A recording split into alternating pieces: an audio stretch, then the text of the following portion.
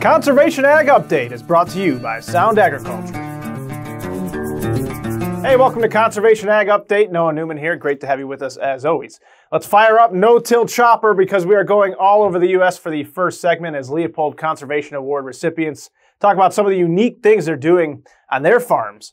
First stop, Harville, Illinois, where Richard Lyons has been using cover crops since 2012.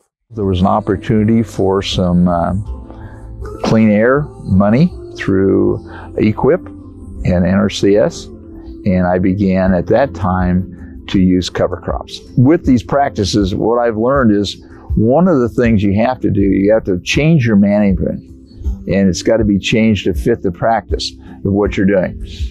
Today, that's progressed to a 5-way mix in front of corn. And in front of the soybeans, it's all cereal rye. The tools that we use in regenerative agriculture, predominantly our planters, they're all no-till. So we've actually built a fertilizer bar where we're injecting our phosphorus 6 to 8 inches deep. It's safe. It's going to stay down there. We're not going to see that wash off into the rivers and streams. And it costs us about $5 an acre. And the benefit we see from that is actually bigger. And the conservation from that is 10 times what it would be if we were still farming the same way. Rotational grazing or cell grazing, we have done that now for quite a few years, and it's really made a difference on the quality of the pastures. Of course, we've had some rain too, but yeah.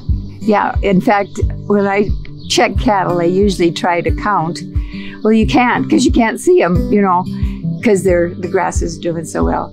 We have some solar panel wells now that I'm so impressed with, and I know that our calves are doing much better when they get well water than they don't have to drink surface water.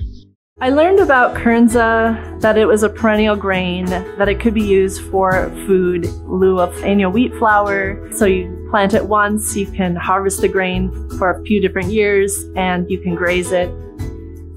Kernza's breeding program is monumental in terms of what it can do for the soil.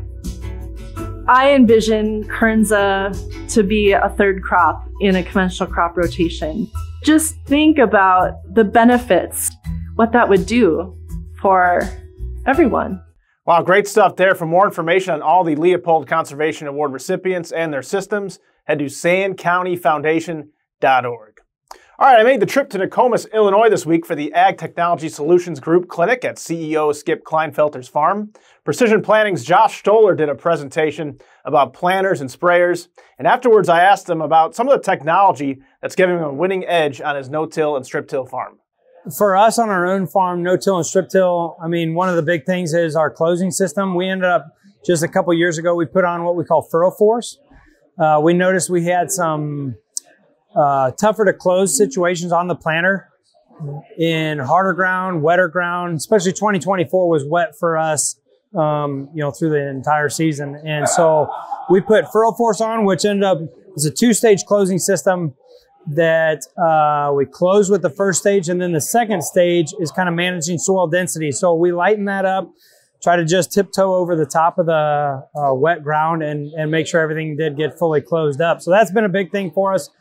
This year, we're going to start looking more into the technology on the sprayer. We're going to make some changes on the what we call Symphony nozzle, is our PWM control on the sprayer. Make sure we do knock out all the weeds, that we don't have escapes and things like that. And looking at some of the camera technology, Symphony Vision Rate, we're going to be adding this year as well. Some of the crop scouting things, crop health, stand counts, stuff like that, or emergence consistency.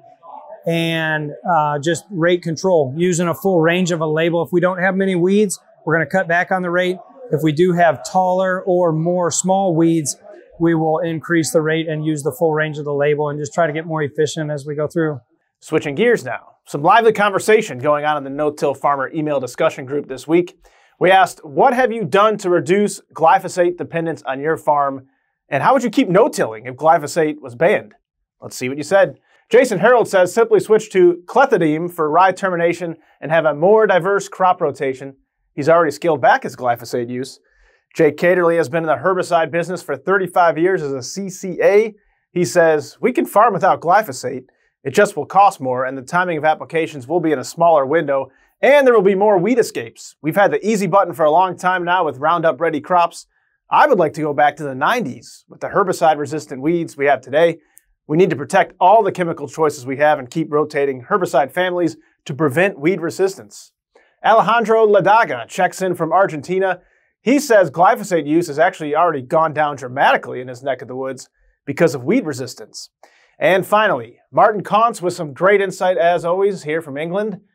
We have fields that haven't seen fungicides or pesticides for 12 years, no soil applied fertilizers for 6 years, and no glyphosate for 7 years. Yes, we have weeds, but they grow alongside our crops, not against them. Our yields are lower, but our test weights are higher.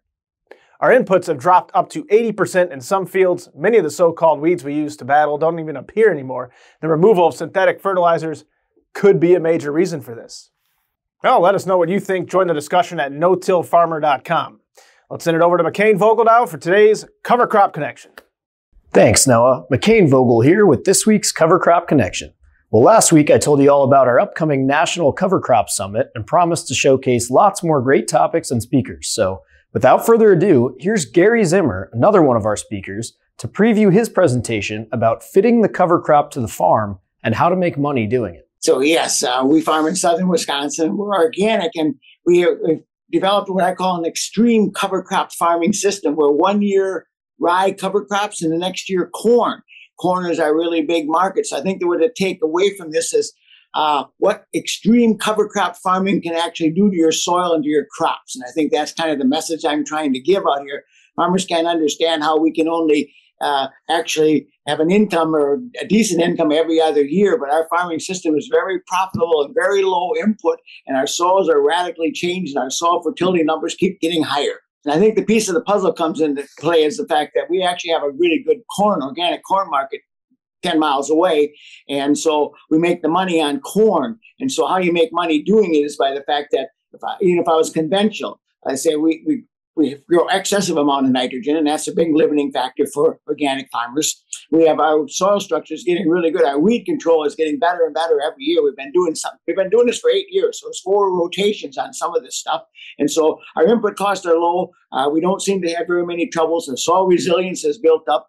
And so we're extremely well satisfied with what we get for results in our farming systems. I look at right now, on conventional farms, if soybeans get to be $8 next fall and you're going to grow 40 bushel, you might as well take the year off and have a soil building year and then put your insecticides, fungicides, pesticides, cut your nitrogen down, and don't need to use all the biotechnology if you're conventional. Great stuff as always from the father of biological farming, Gary Zimmer.